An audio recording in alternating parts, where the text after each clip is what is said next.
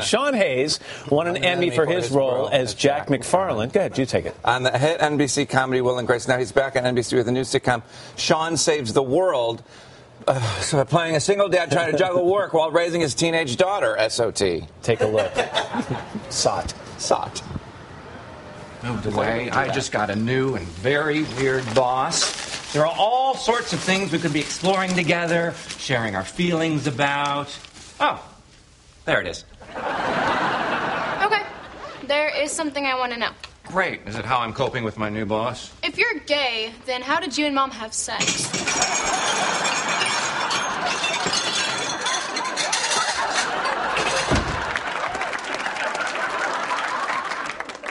What was that?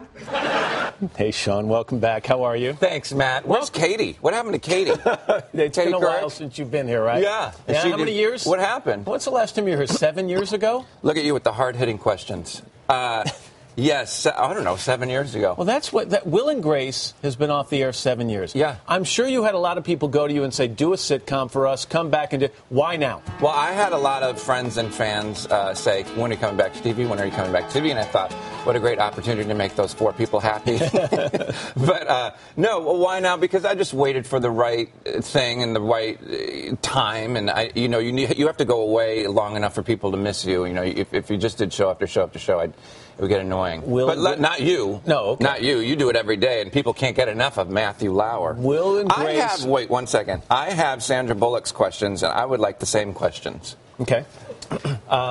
Your body looked amazing in this, what I saw. Seriously, when you took the astronaut suit off, and you just were in, like, the underwear, it was unreal. And you have that on repeat. Yeah, exactly. Me and my underwear. Do you worry, since we talk seriously for a second, do you worry people are always going to compare this sitcom to what you did on Will and Grace? Well, I don't, live my life worrying about it, but certainly, it's been discussed. But, yeah, I mean, you're always going to get compared to the last thing you did, and you're only as good as the last job you did. But I know, who knows? This is completely different. It's a completely different character.